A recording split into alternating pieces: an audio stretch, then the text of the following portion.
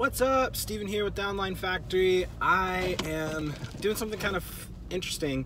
I'm on my way to a home business presentation, you know, like the traditional ones where you go to somebody's house and they try to make you feel as good as you can and they pitch you on it, and then try to get you to sign up or enroll, right? There's a couple things that really have my attention on this one.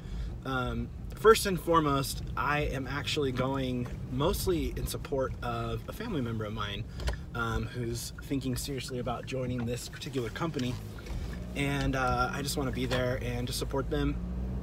And I'm also on the lookout for a new company to join. I really am looking for one that will be okay with the methods that I'm using, like online prospecting and marketing, and something that will really kind of jive, you know what I'm saying, with the methods and the strategies that I'm going to use. I don't want just some, you know, I don't know. I really don't want a super high risk company that's only been around a year or two, but I also don't want one that feels really saturated. I'm not somebody who really buys into the whole idea of saturation in general, but there's a lot of people out there who do, especially network marketers, when they think that somebody's product or service is already out there so much, nobody wants to join it. So I actually am looking for a company that doesn't have that feel or vibe, or super, like, they're not quite a household name yet, although they definitely have that potential and they definitely have the history behind them that could get them there. So this is one of those company that kind of checks some of those boxes from what I understand. And I'm excited to see at least how they communicate, what they're all about, what this team in particular kind of stands for, and if it's something that I actually would be truly interested in putting my system behind. It is extremely cold. This is factor number 2. You know, first one, I'm supporting a family member. So I guess this is 3. Supporting a family member. Number 2, I'm looking for a new company. And number 3, and by the way, please don't comment with your company or your link. I'm really looking for a very specific criteria. I'm not just going to join the first company that shows up in my lap. That's not how I work. So number 2, I'm looking to join a new company. Number 3 is it is literally 0 degrees Fahrenheit right now. I'm driving.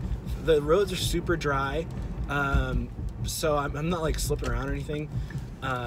But these guys hosting this meeting drove like a couple hours. So somebody willing to drive like 3 hours or 4 hours or whatever they drove in literally 0 degree weather, to me that's a little bit of a risk and a little bit of a crazy factor that I kind of like.